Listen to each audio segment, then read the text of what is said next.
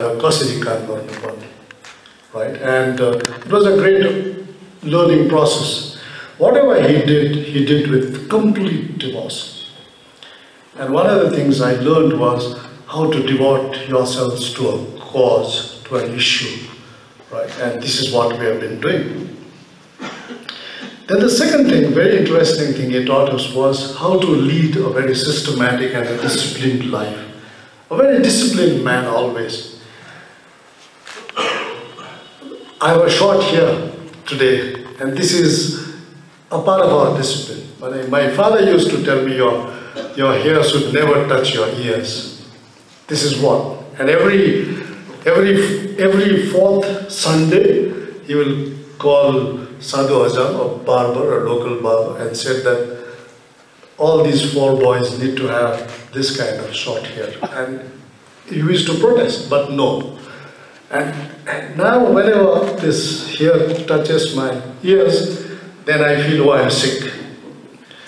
But it's discipline. In the morning, whenever you used to go out, he used to say, what are you going to do all day today? And we used to say, oh, I'm going to play. No, he said, make a routine. So then in the morning, we'll make a list about what we are going to do. And that list is so very useful. Today also, every morning I sit down and make my list. Today I'm going to do this.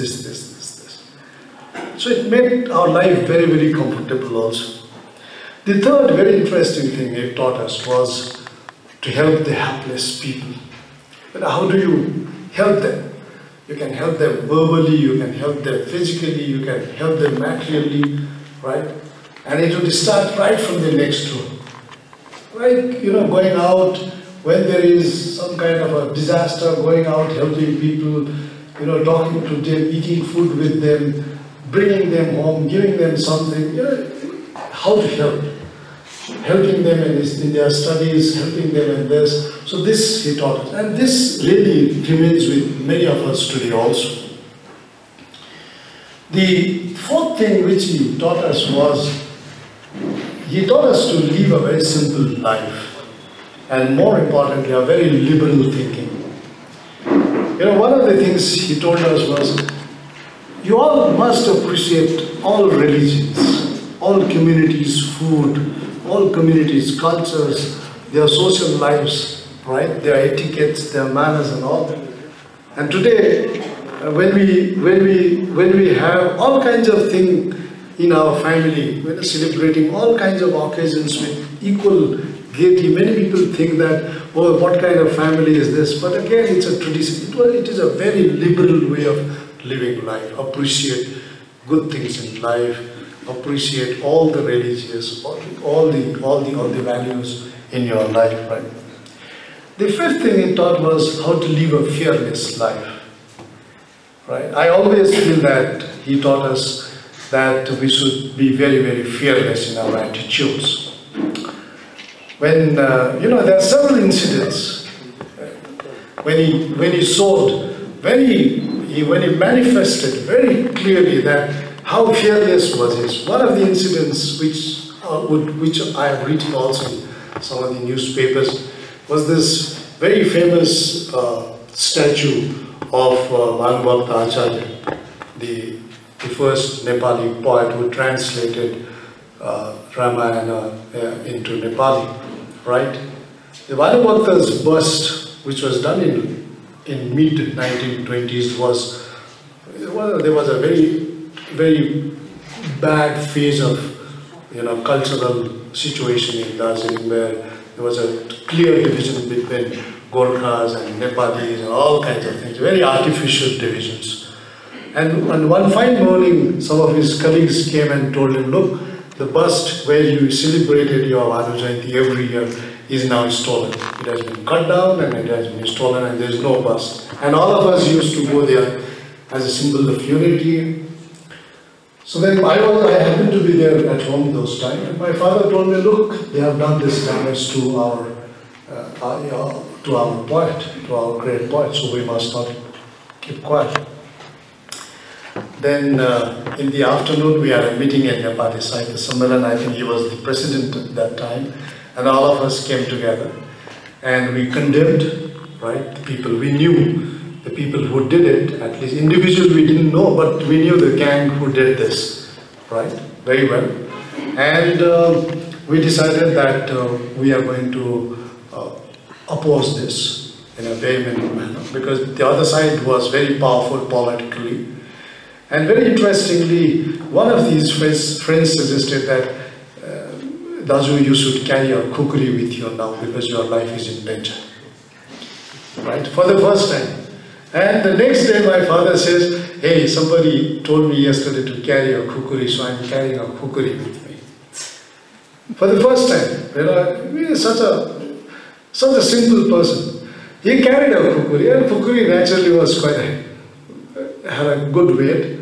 He carried it for three days, and on the fourth day in the morning he says, hey, you know, after carrying this kukri, I feel more insecure.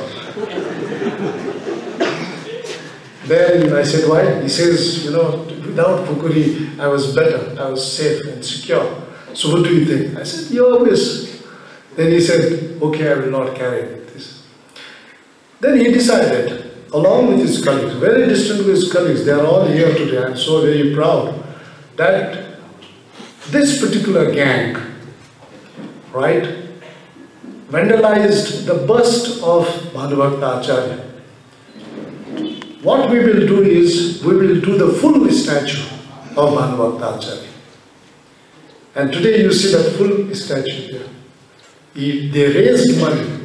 People donated, possibly the Bengal government also donated money for this. And they did it by, this was done by a very famous Bengali sculptor. He knew it. And when he did it, this was done somewhere about 300 kilometers from this place. Then when he did it, he called me to say that, now tell me, how do you mount this statue here? Because this is very heavy. Then he had seen in Delhi, he had seen one or two statues, you know, in Tin Murti and all these places, he had seen these statues well mounted on a platform. Then he asked me, why don't you inquire about that and you let me know. Then I went around in Delhi and found out that this was done by a crane. It was mounted with the help of a crane.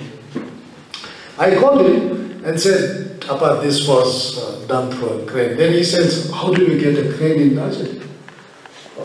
So he said, then I said, possibly military work. So he called military, brought military crane and mounted it there.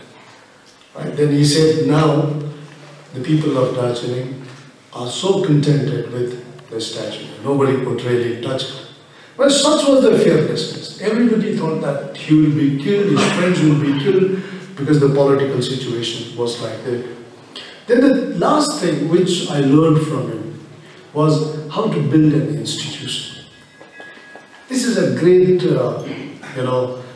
trait which we inherited, some of us, about the value of institution. How do you build institution? How do you sustain institution? How do you respect institution? How you build, how you include, make institutions inclusive, bring all communities, all castes, and how do you make an institution which is nationally oriented, which is globally targeted. This is what we taught. So we thought, so many things